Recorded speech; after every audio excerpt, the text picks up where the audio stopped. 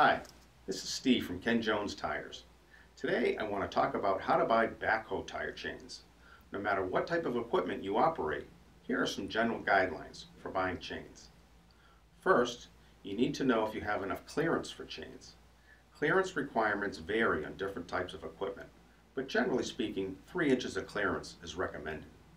Clearance can be an issue on some backhoe brands. The next thing you need to know is your tire size. But be aware that one size tire chain may fit 1 or 2 different tire sizes.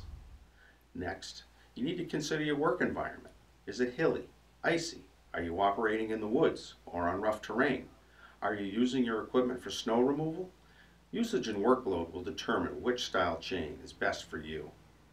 And last but not least, of course, is the price. A good tire chain supplier will give you options. So, clearance, tire size, work environment, and price are all important factors to consider. Tire chain buying can be confusing, and it is always good to have an expert a phone call away. Give us a call at 1-800-225-9513. We are here to help.